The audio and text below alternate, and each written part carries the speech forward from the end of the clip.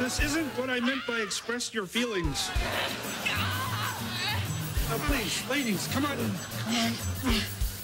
You two are making the opposite of progress. Hey, those pants fit you real good. Stop it. Now, I'd like to try something new. You're gonna join a gym? No, Sam. You two need to spend some time in the therapy box. What's that, like a tanning thing? No, Pam. It's a new kind of therapy that's a bit unorthodox. Well, that's cool. We're not Jewish. Please, follow me. In there, please. What's this room? Don't pick your nose. I wasn't picking. I was itching. How come you go? Hey, why are you shutting the door? The point of the therapy box is to put you in a small space together with no distractions, so you'll be forced to communicate and work things out. Well, what if I gotta take a Waz? There's a bathroom right behind you. Wait, what about food? No food, just talk. Hi. Your friends are insane. How long have they been going at it like that? 9 hours. Just let me in there. Fine. You try talking to those freaks. It was an unfortunate incident. Audrey, you exposed yourself. It was an accident. You're the first person to have this type of accident ever. God, this is so unfair. The good news is, because of your spotless record and no prior flashings, all you have to do is apologize to Ryan.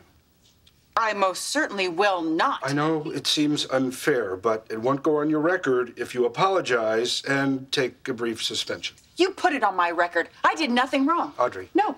I am standing up for what is right here. I am a people person, you jerk. Your suspension is with pay. I want to thank you for what you wrote about me. It was special. I don't have my collection or my house anymore, but I got your article. Things will get better. Well, they got to. They can't get much worse. This is Sheldon Hornwall. Hi, nice to meet you. Hi, Sheldon. I've prepared a short scene for you. We just want to see how well you can improvise. Yeah, I guess I can do that. Oh, look, honey, they have that roast lamb you like. You know I don't like lamb. It makes me gassy. Well, you always like it when I make it. Okay, I'll have the lamb. I'll have the lamb. Just don't yell at me. Okay. That was good, Sheldon. All you have to do, Larry, is get up there and tell the truth. Okay. That's it.